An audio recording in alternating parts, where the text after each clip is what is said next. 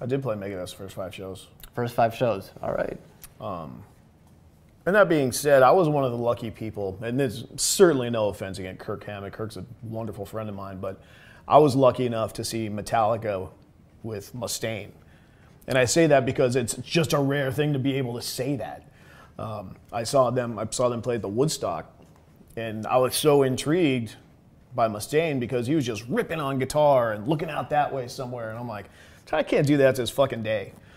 You know, so I was just blown away at his guitar playing, and then to find out, I think it was through BC Rich, because we all played BC Rich back then. I think it was through BC Rich I found out that Dave was inquiring if I would play. And at the end of the day, I thought, this is a gigantic learning situation, you know. And I also thought, you know, people would see me and know me from Slayer, because I mean, we only went to the Bay Area